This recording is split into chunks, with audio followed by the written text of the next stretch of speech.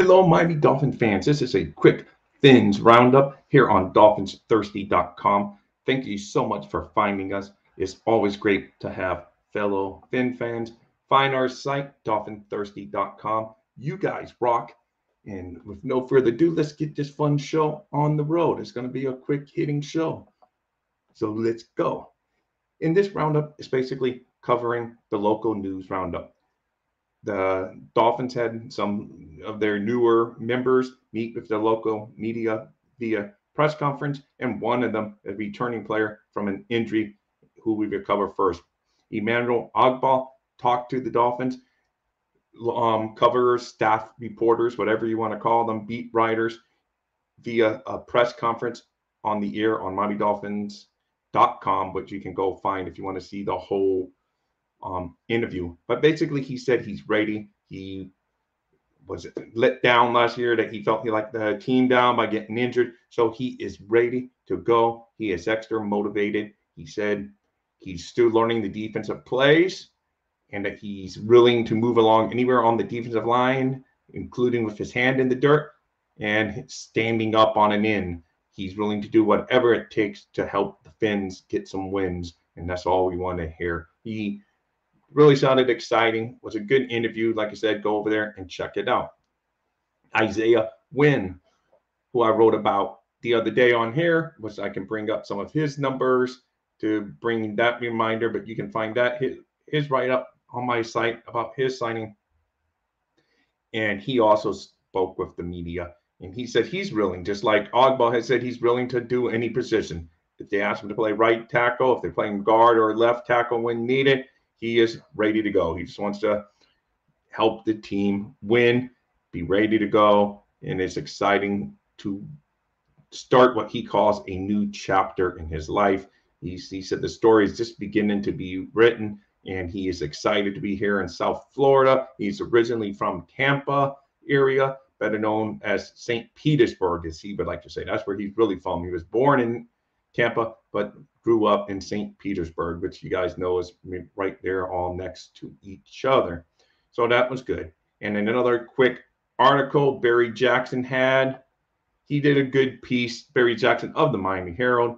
He had a good piece on the undrafted defensive backs that are going to be competing in the Miami Dolphins training camp this year. He talked about Bennett Williams, which is another Oregon defensive back. We have a habit of bringing in Oregon defensive back, he pointed out in his article. He also talked about Keandre Smith, the Kentucky young man that will be in the Dolphins training camp as well. He even talked about Ethan Bonner, a Stanford defensive back that will be in the camp as well. So it's going to be a lot of competition in the defensive back is the gist of the article.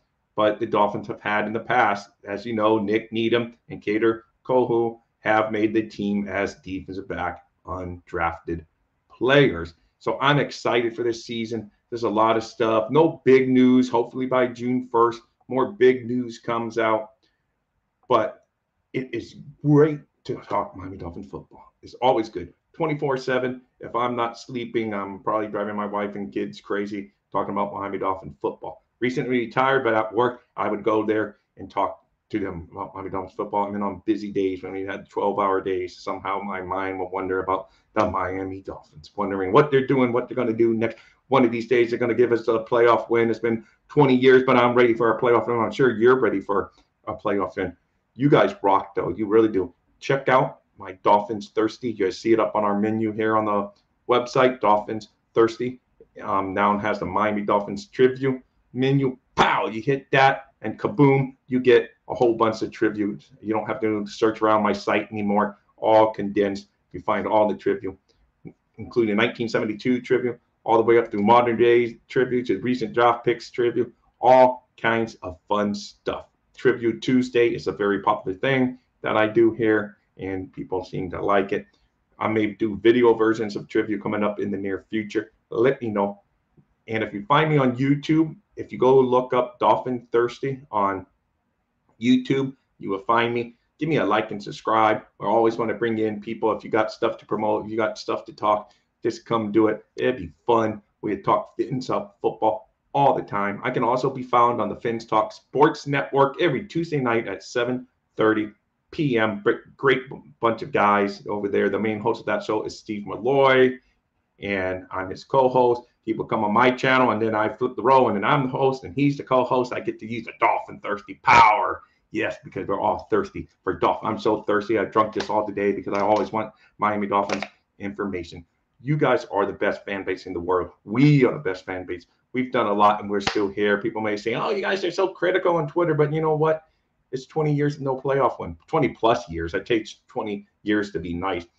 December 30th, 2000. That's the last time the Miami Dolphins won a playoff, and that was in overtime. And then the next week, we went and got shut out, which was a telling sign because we've been shut out of playoff victories ever since then. It's been a downhill battle, but now we're going to go uphill, and then it's going to be easier to go downhill as we're kicking teams' butt.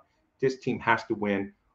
They're built to win. And yes, I may be having high expectations. You know what? Because the teams told me to have. They didn't call me personally and say, hey, Rob, have high expectations. But all the moves they've done has given me high expectations. They have signed, well, of course, they traded for Tyreek Hill last year, Bradley Chubb. Then they go and sign, trade for Jalen Ramsey. So they're giving up picks that where you would develop these players. No, they're saying we're going to win now, and we're just bringing in the known quantity. We are going to go LA Rams style and try to win a Super Bowl no matter how we can do it. So there is no excuse. I don't care if it's a tough schedule, easy schedule, doesn't matter. Let's win games. Bottom rung has to be 10 wins, hopefully 11 or 12. 12 is, getting up there in this tough division. But you got to be coming back with the double digits. None of this single digits up. We need the double digits, so we're rolling in Dolphin pride. And like I said, find me on Dolphins Thirsty on the various social media outlets. I am on Instagram, Facebook, Twitter, and of course here on Dolphins Thirsty, because if you're thirsty for Dolphin information, Dolphins Thirsty is the place to come.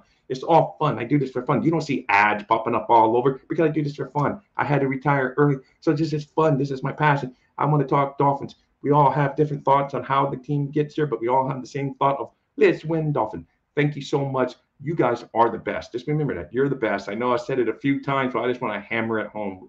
We are among the best fan bases in all the world, and I stick by those words. And on that note, see you guys later. Fins up. Like and subscribe over there on YouTube. Keep on coming back to Dolphin Thirsty. Go check out the Fins Talk Sports Network. You guys rock. See you later. Goodbye, guys.